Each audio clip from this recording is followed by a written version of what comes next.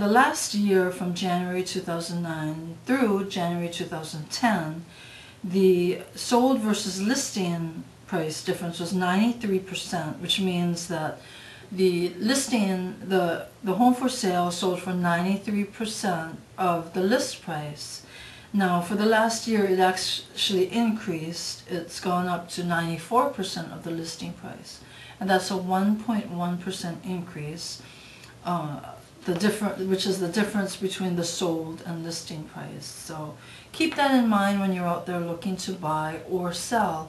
This can really be helpful, especially if you're selling. Make sure that it's priced right, and one way to get to that figure or range is to do the latest sales analysis, and that serves as a gauge. It's not surprising that they're selling at 94% of the list price, because the homes that are selling are priced well. If you have any questions, write to me. My email address is lana@lanarobbins.com. Until next time, ahui ho.